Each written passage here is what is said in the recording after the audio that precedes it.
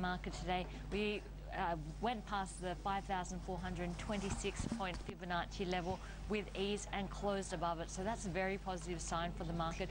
Really, there doesn't seem to be any obstacles until that 6,000 mark now for the Aussie share market.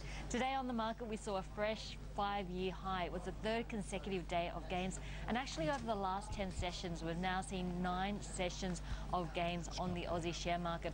It was, however, the defensive sectors which drove on our market. The healthcare space, the telecom space, the financial space and the utility sectors were the ones that outperformed. In the financial space, we saw Commonwealth Bank reaching an all-time record high. That, of course, comes ahead of some earnings coming out of the big 4 banks. Tomorrow we'll hear from ANZ, and then on Thursday we'll hear from NAB.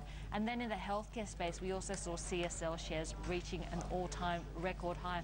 I think there's a few things driving the market at the moment. One is expectations around the US, and really the market's not pricing in quantitative easing to be tapered off until next year, March. And secondly, we've seen volumes out of China as well as demand for commodities and pricing really holding up fairly well, and that's helped our material space. And thirdly, domestic conditions, we are still seeing signs of a cyclical recovery, especially in that housing space. So altogether, a fantastic day for the market, and I have to mention the volumes on the market. $4.8 billion being traded on a Monday. A typical Monday, we see about $3 billion worth of stock being traded. So the fact that we saw more than 60% of what we'd expect on a typical Monday makes it an extra good performance by the Aussie market. The good gains coming from?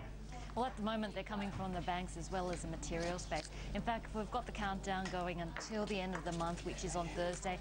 And so far, the market's up 4.2% for October. Now, that's quite big compared to the average monthly performance that we've seen in 2013 at 1.4%.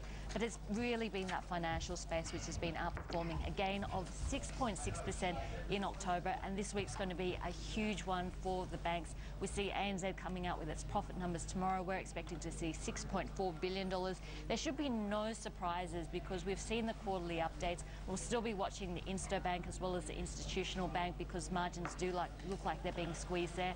And then on Thursday, we'll be watching NAB with a $5.9 billion profit likely. And the UK business, if that keeps on turning around, that should be positive for the banks. So if we have a look at the banking space, I think the big thing is that we are seeing a massive move in terms of the housing space here in Australia. And that's a huge positive, especially for the likes of Commonwealth Bank as well as Westpac, which are very much domestically focused. So I think the banks are a big mover, and then the other side of the equation is the other big part of the Australian market, which is the material space. Iron ore prices still at $133.50 US a tonne. Volume still holding up, and that really bodes well for the miners. One thing though, we've mentioned a lot about technicals, is the fundamental side. And I guess if we have a look at valuations on the market, we're going to be hearing a lot more about this. The valuations are starting to look very stretched. And this is the PE ratio of the Australian market from 2000 to 2013. And you can see the last 10 years we've really been operating in a band, and you can see at the moment we're at the upper end of that band with a PE ratio of 17. Generally, the upper end of that band is around about 18. So fundamental analysts will be getting a bit nervous around valuations, which are starting to look a little bit stretched. But having said that, the market's forward-looking and it's pricing in earnings growth.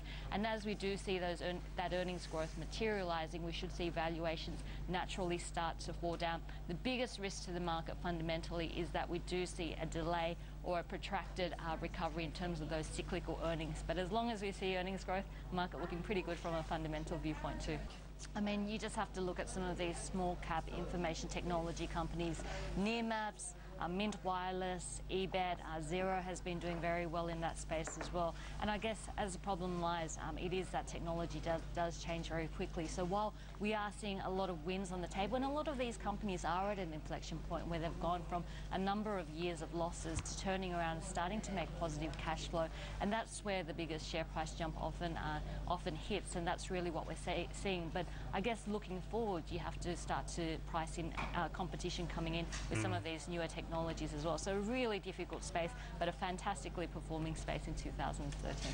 Speaking of good performance, GPT, Julie, did pretty well today, up about 1.6%.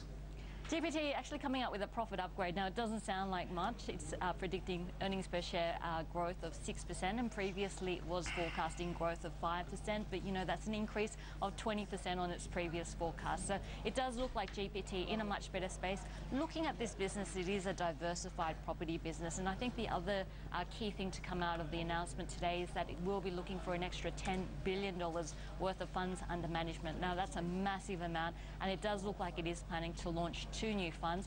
One will be a metropolitan office fund, and the other will be an industrial fund. And really, I think this shows that GPT probably moving away from that retail space, which makes up about 53% of its assets, and has been a very difficult area and will probably continue to be a difficult area. And instead, its funds management business is trying to grow the earnings there to make up about 10% of its group's earnings. It's currently at about 3%.